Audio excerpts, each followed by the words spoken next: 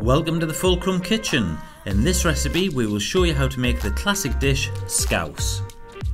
Although this dish is very much associated with Liverpool, its origins actually come from the word Lobscouse, a stew commonly eaten by sailors throughout Northern Europe. It's a beautiful dish, so let's get ready to cook.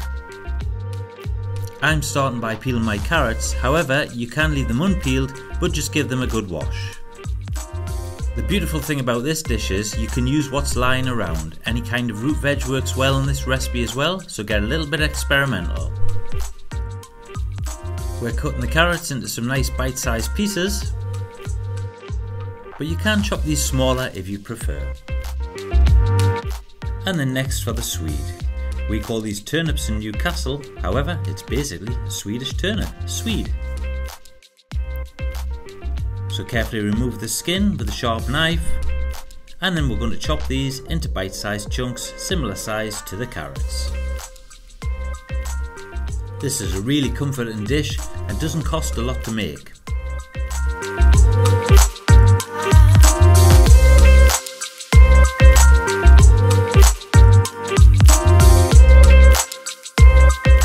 And now it's time to start preparing the onion. Slice through the middle of the root, this will hold everything together.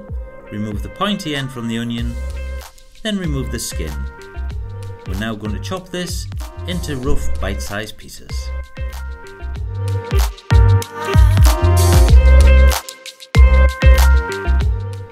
And now let's prepare those potatoes. Start by removing the skin with a potato peeler, and we're going to chop these into some rough chunks. Give them a little rinse afterwards just to remove any starch.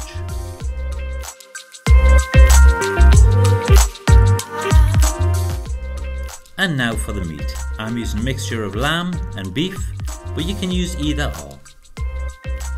Add the meat into a mixing bowl, followed by the flour, a touch of pepper and a little bit of salt. Give everything a good mix together. And now it's time to cook. Add some oil to a large pan on a medium heat, and then add in the mixture of the lamb and the beef. We want to get as much flavour into this meat as possible, so allow it to brown off for some time. Once the meat's browned off, remove it from the pan into a clean bowl and set aside. Using the same pan, add a little splash of oil, tip in the carrot, Swede and onion, and give everything a good mix. We want to cook this for around about 5 to 7 minutes until it starts to soften before adding in some of the potatoes.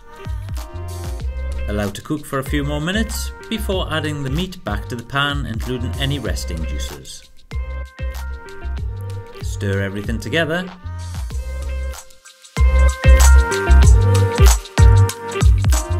And then add in the bay leaves. If using fresh, pop a little tear in.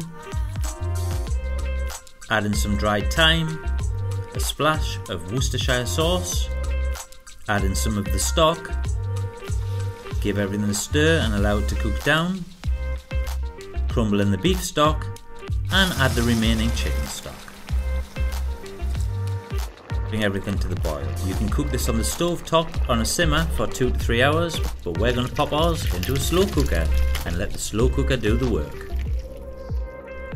Have your slow cooker on a high heat. We're going to cook this on high for around about an hour.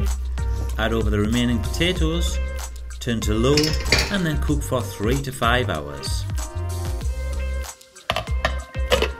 And there you have it, a delicious bowl of scouse served traditionally with pickled red cabbage and some sliced white buttered bread.